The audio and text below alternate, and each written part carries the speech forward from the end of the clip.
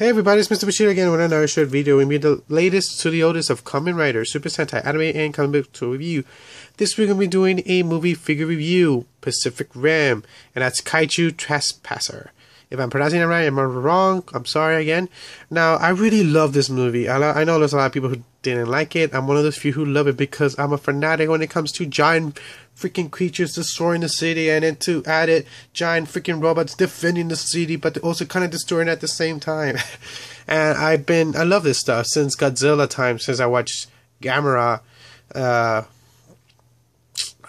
Monster Zero, all this other crazy stuff I used to see when I was a kid, and I loved it when Pacific Rim came out. Like I said, I'm one of those few who loved the movie.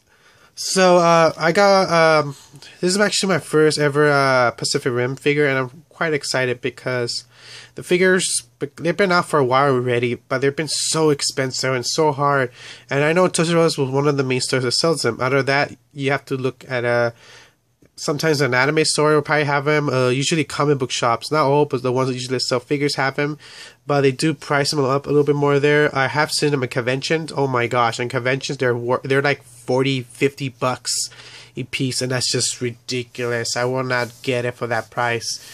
I finally found one at Toys, and the funny thing was I wasn't even trying to look, I was just killing time, and I went on Saturday morning, not knowing that Saturday morning for us nerdy people or otaku people, anyone who's geeky, wants to find the good stuff, the Easter eggs, the treasures, that's when you should go. Saturday mornings, right when the place opens. That's what I did. I went there in the morning, just killing time before my girlfriend got out of her job. And boom, I found it there. I found a bunch of stuff. I'm not joking. I found Power Ranger stuff that's really hard to find. I found Pacific Rim figures. I found freaking Godzilla stuff. I went crazy like a little boy, just screaming, running back and forth. So yeah, and I wasn't the only one. There's a bunch of other fanatic collectors. I knew every Saturday morning you should go to your Toys R Us for the good stuff. So yeah, I got very lucky, and the first one I saw, I got this because I seen the other figures, the one where there's this kind of like a hammer looking one, Kaiju, and I seen that one more. I have not seen this one that many at any store, so I went for it.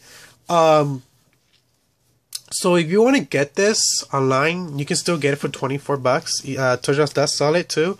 Sometimes it'll say on stock, or sometimes it'll say sold out. You will not find this at Toys R Us. If you do, like I said, you have to be early in the morning, Saturdays. Some cons do sell them really cheap, or at least for a really good price.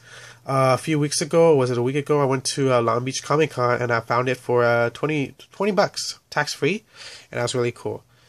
And so let's get started. Let me open this puppy up.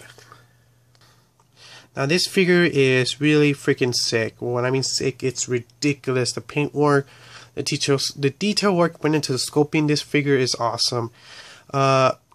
It's really cool. Now articulation on this thing is pretty good.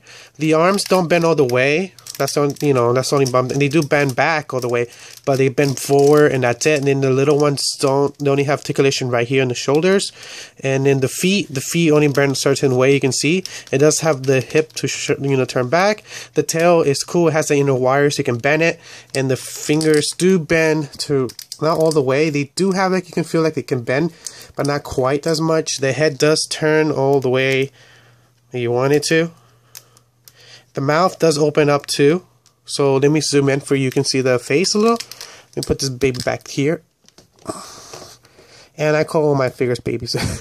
People are like, what, you call your face babies? Yeah, I know, I'm weird. Now I zoomed in for you guys so you guys can see the face, and this thing is really freaking awesome. The sculpture went into the face is really cool. Just look at this thing, it's sick. Look at the eyes, 4 eyes. The teeth. Now, these figures remind me so much of the old figures that I used to collect, like Spawn figures, anything.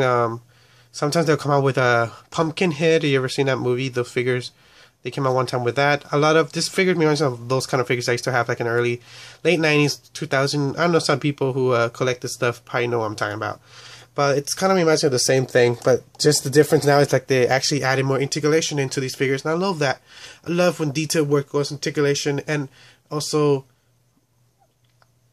both to detail and articulation together combined, boom, you get something really freaking awesome. I love that.